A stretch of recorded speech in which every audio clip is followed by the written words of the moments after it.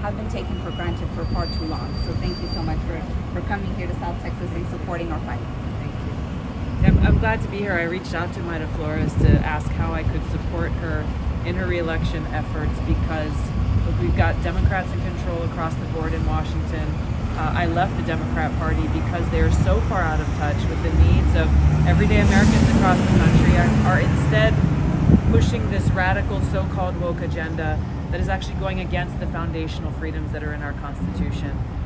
We need leaders in Washington who are putting people first, not putting one party or another first, but are actually listening to the needs and struggles of everyday Americans, the people here in Texas 34.